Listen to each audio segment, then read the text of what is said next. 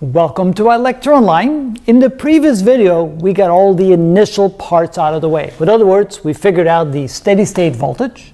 We figured out the initial voltage, the initial current. We found alpha and omega sub naught. We found the derivative of the voltage with respect to time when time was equal to 0. And we related alpha to omega and determined that it was an overdamped case. So now we're ready to calculate the voltage with respect to time, which is now part 2. And remember that the voltage will be both the transient voltage added to the steady state voltage. Of course, the steady state voltage is already known. But since we are dealing with an overdamped case, the equation is going to look like this. The voltage with respect to time is going to be the transient state, which is A1 e to the S1t plus A2 e to the S2t plus the steady state voltage.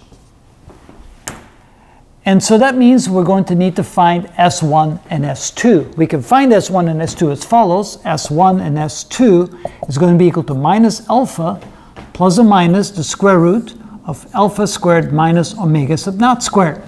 So in this case, alpha is 2.5, so that's minus 2.5 plus or minus the square root of 2.5 squared minus 2 squared.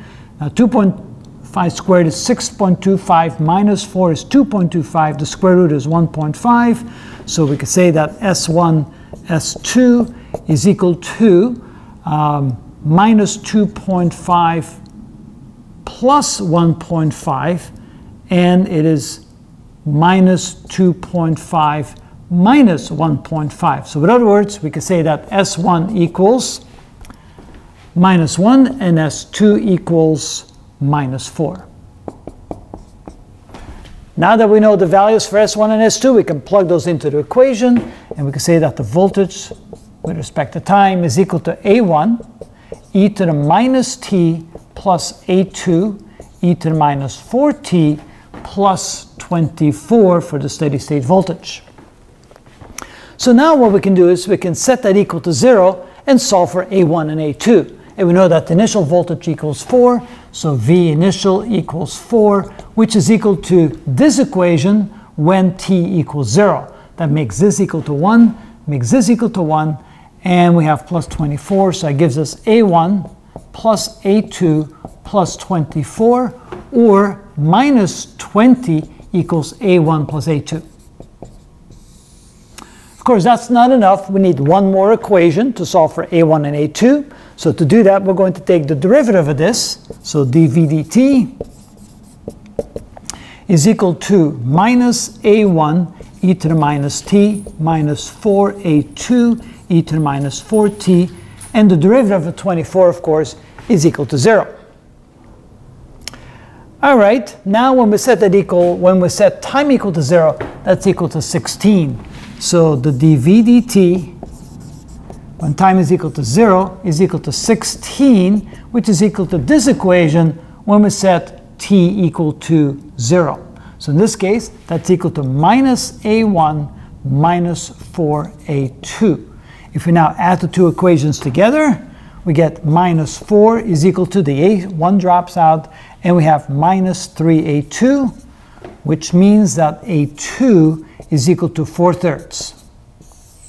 Of course, when A2 is equal to 4/3, we can solve for A1.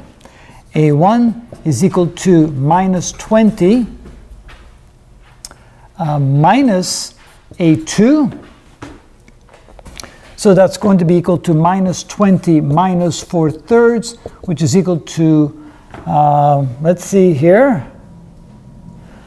minus 21 1/3, which can also be written as minus 4/3 times 16, because that's 48 over 3, and that would be 21, that would be 48, 20, that would be 40, 64, 64. Yep, that was the same thing. All right.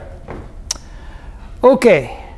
So now we have A1, we have A2. We can now plug those into our equation right here.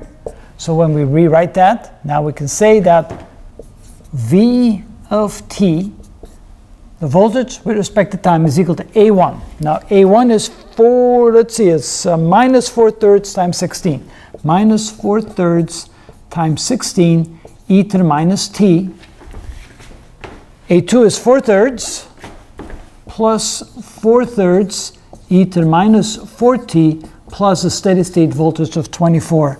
And here we now have the equation of the voltage with respect to time of the circuit we have over here, which means that this is the transient portion of the voltage and this here is the steady state portion of the voltage. And of course, when t becomes very large, both of these will go to 0 and we're left with just a steady state voltage. And that is how it's done. Isn't that the same answer you got before? Nope, but before you turn it off, let me check. Yep, that is not correct. What was it before?